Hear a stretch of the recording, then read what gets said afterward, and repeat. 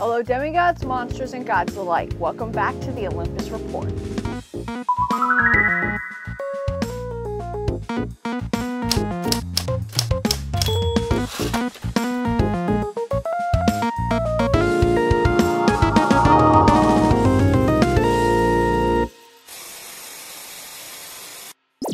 Time to see what's new with Camp Half-Blood updates, written by @CHB Updates on Twitter and produced by the Olympus Report.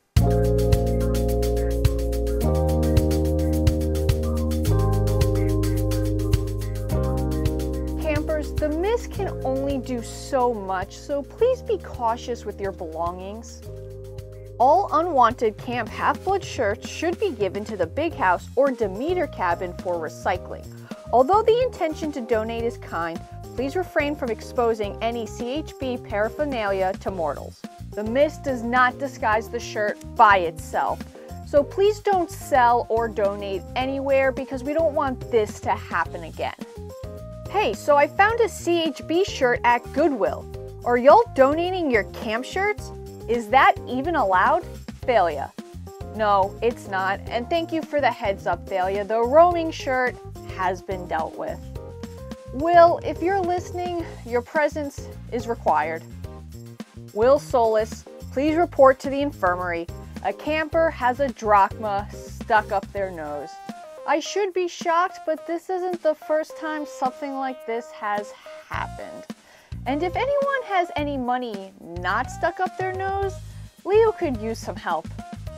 Hey, it's Leo. Can someone lend me 20 bucks? I owe Clarice and I'm low-key fearing for my life right now.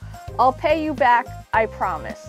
I've already loaned him $5. As much problems as he does cause, he is useful sometimes, and I'd rather not see him die.